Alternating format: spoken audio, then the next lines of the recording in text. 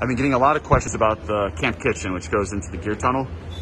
So Rachel here, hello, who's the lead engineer for this, is going to walk us through it. So we're going to pull it out. And Rachel, walk us through this and tell us about designing it and engineering it. I'm pretty lucky I've got to do this. So we've gone through a lot over the last year, a lot of design iterations on this, but we've landed on something that we're pretty stoked about.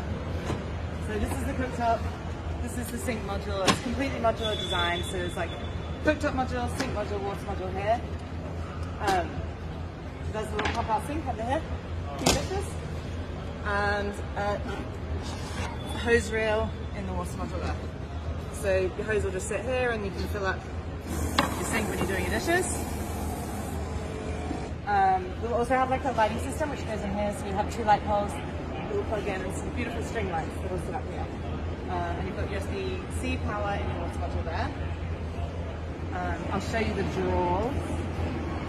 And all the cool kit in the drawers. Yeah, so when you get your camp kitchen, it'll come with a 30-piece Snow Peak kitchen set.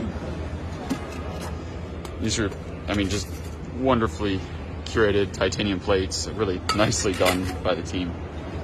Yeah, and then you've got all of your pots and pans in here, pour overs and coffee pot for the coffee lovers. There's actually a coffee grinder in here, which is like one of my favorite things. And a little charcuterie board for your nibble platters. Very cool. So the other thing that we get asked about all the time is, if you have a camp kitchen, can you still use the gear tunnel? And we designed, as Rachel said, we designed it to be made of 3 separate removable modules. And these 3 modules, we'll show you, they come off really easily. And then what's left is what we call the gear tunnel shuttle. And the shuttle has, you can use it for putting anything on. We'll have in the future more accessories that go on top of it. But these 4 lamps go down. These 4 paddle latches under here, you unplug your cooktop, and then ready to take it off. And you literally just slide it towards you. It's on a T-slot system, so slide it towards you, pick it up, and you take it off. And same for the other.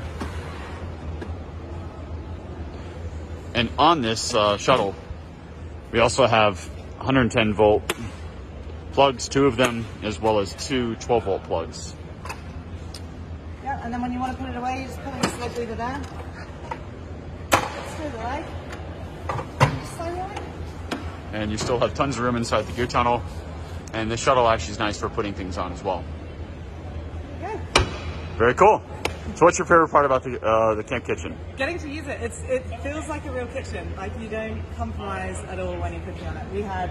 We took this out on a camping trip, and there was 4 of us, 2 people cooking either side, and there was so much space. It was like cooking in my own kitchen at home. Awesome. Thanks, Rachel. All right, cool.